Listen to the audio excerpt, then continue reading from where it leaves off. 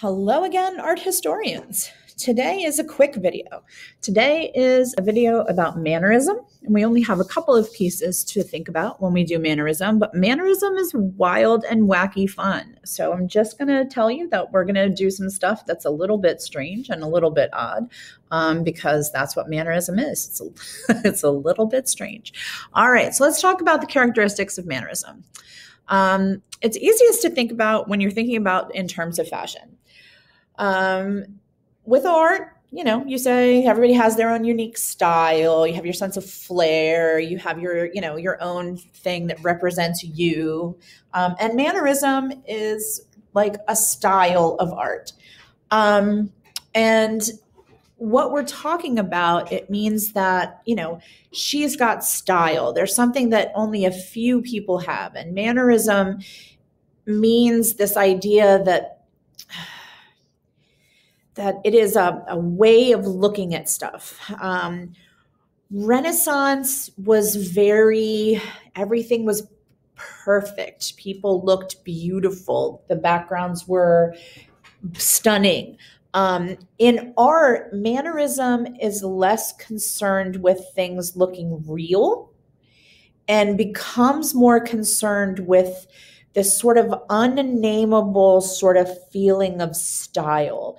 It goes against convention. I mean, the whole thing is innovative. It goes against what we're used to seeing. It is, they are often complex. There's a lot going on, but there's also often a sense of ambiguity, things that don't quite seem clear.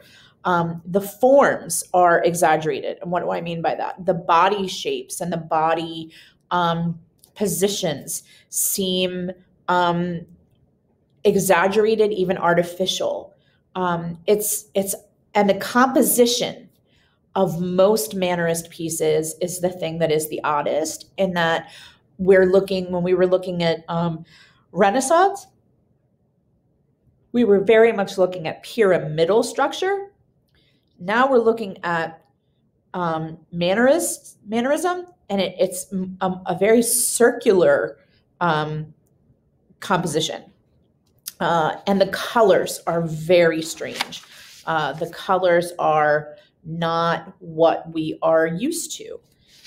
So let's dive in, and we'll look at our first piece of Mannerist art. So this piece is called the Entombment of Christ. And the Entombment of Christ is that piece where it's similar to the Lamentation. Christ has been taken down off the cross,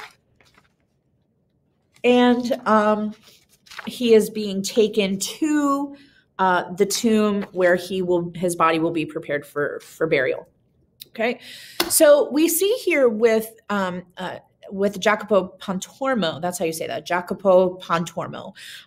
We see with Pontormo here that this is located in a chapel designed by Brunelleschi in Florence, as most of Brunelleschi's stuff is.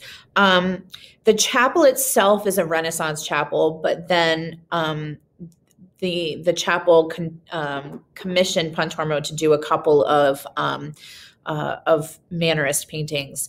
And what we see here is the Entombment, also called the Deposition, sometimes called the Lamentation, Christ being taken off the cross. Notice that we don't see a lot of the figures that we're used to seeing in this moment, okay? Often when we see the Lamentation, the cross is in the background. It's not there. Often when we're doing the Entombment, we see the tomb in the background that they're going to take him to. Not there. When we see Christ's body in this position, we see the cross and usually a ladder to show him being taken down. Not there. It's a lot of really wild stuff that's going on in this piece. Okay. And so with that, then we start really looking at what's going on here. We do not have a pyramidal composition. This composition is circular.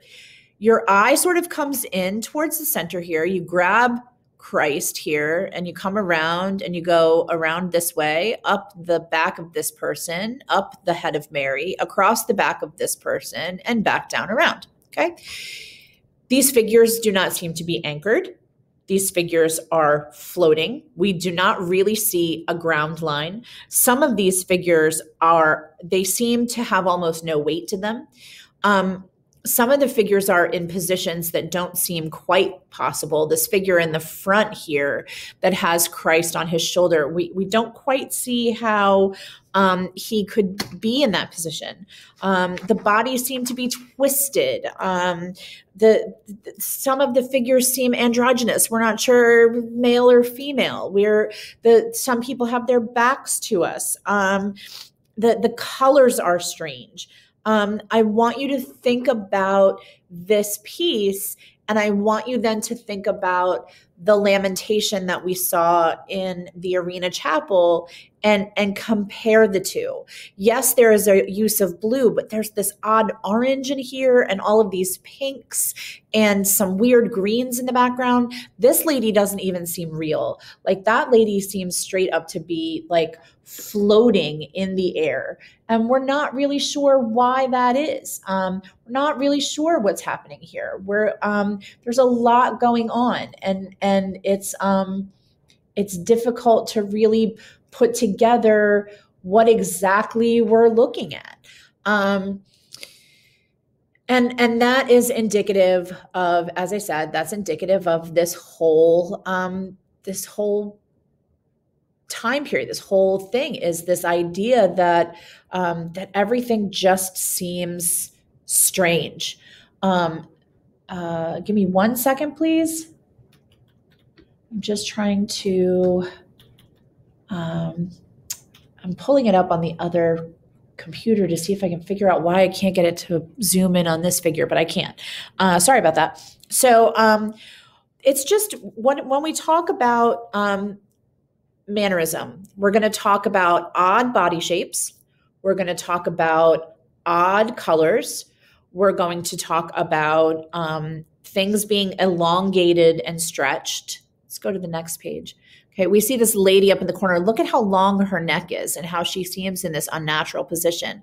Look at Mary's neck, seems very long. The body of Christ seems unnaturally long. And we're not used to seeing, look at this teeny tiny line that is the mark of the spear he was stabbed with, and this teeny tiny line that is the nails from the crucifix. The body shapes just are, they're odd. And the word we use is highly stylized. They are not meant to look exact. They are meant to look long and stylized. They are meant to grab your attention.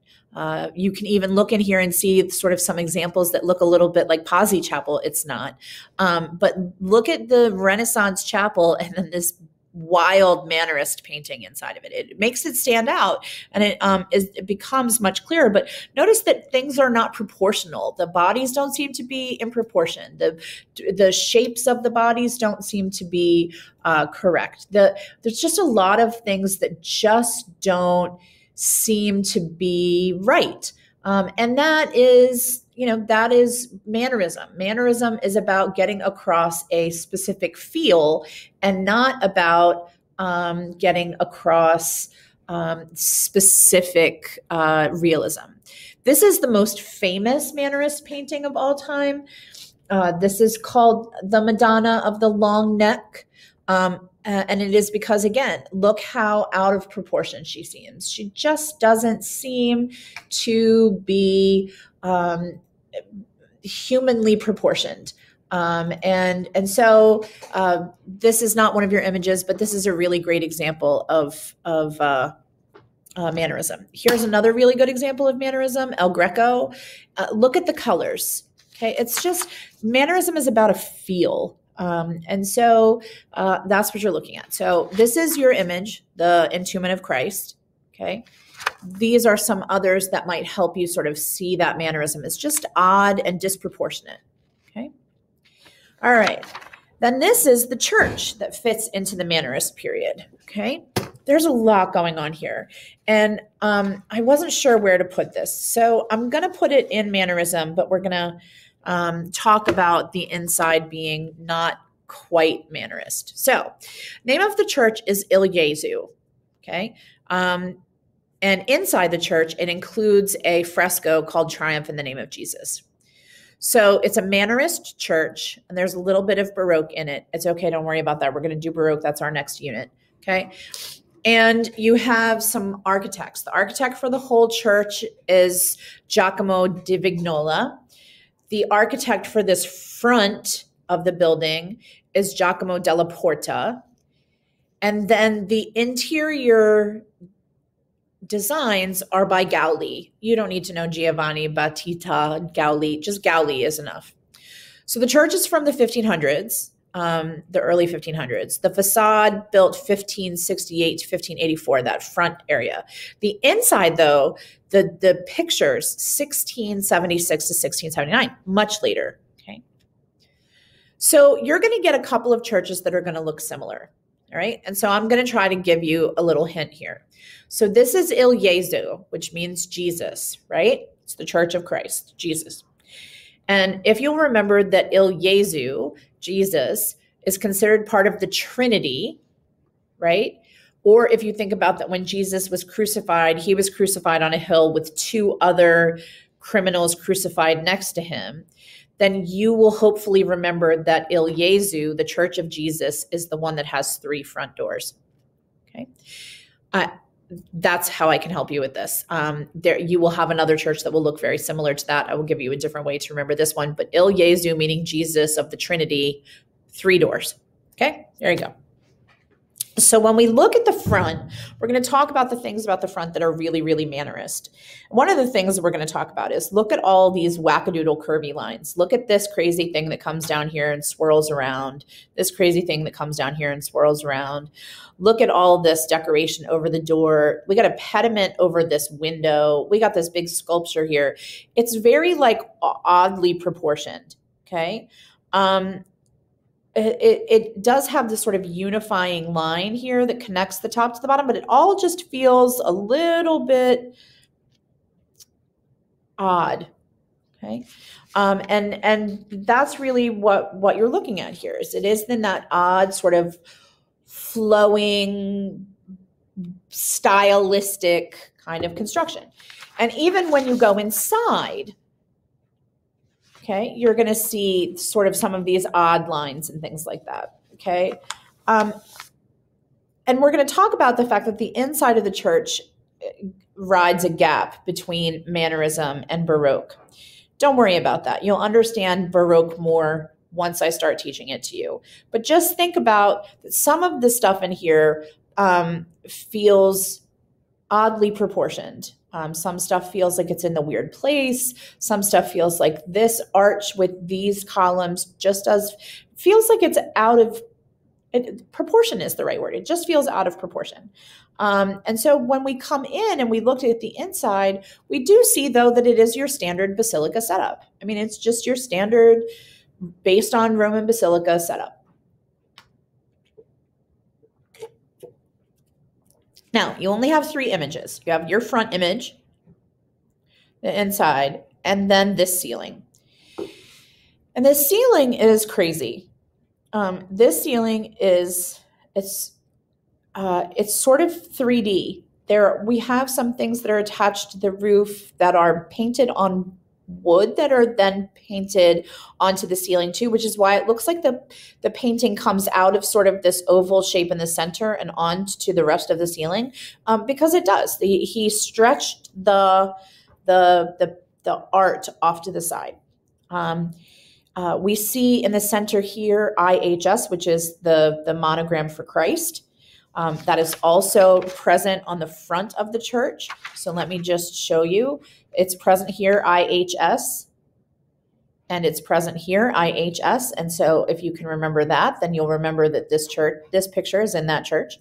And we see lots of use of shadow and light. We see all of that chiaroscuro, that different shades of light and dark for emphasis. So what is the name of this? So this This particular painting on the ceiling is called Triumph in the Name of Jesus. So this is like the idea of Jesus going up into heaven. And as I said, some of the figures are carved into wood and over the edge of the little oval there in order to give it sort of a three-dimensional look. This is a Last Judgment scene. Okay, so we have a Last Judgment scene at the Tympanum in Saint Foy. We have a Last Judgment scene in the Sistine Chapel. We have Last Judgment scenes all over the place, because really the idea of like the end of days and Christ as Christ in majesty as the one who decides, your fate. Christ, the eternal judge. It becomes an image that shows up a lot in art. And so when we look at this, we see sort of, that idea of Christ going up being up in heaven and bringing the people who are saved up with him. It has that idea of the Mannerism, and that its borders don't quite seem clear, and its colors are a little bit odd, and it feels very kind of dramatic and strange. And so it is a really good representation of the colors and sort of the ambiguity and the oddness of Mannerism. I'm going to teach you in the next video about Baroque, and I'm going to want you to go back and look at this piece, and we'll look at it again through the Baroque lens. But through the Mannerist lens, it does have that odd color. It does have a round composition. I mean, it's clearly a round composition. And it does have sort of that ambiguity and strangeness that goes with Mannerism. Okay, so Mannerism is really about the odd colors and the odd compositions, things being sort of out of proportion, and it just sort of just feeling a little odd. Okay, so that's it. That's Mannerism, just those two, and then we move into Baroque. So that was an easy video. No problems with that one. It went super fast, and I'll see you next time for Baroque.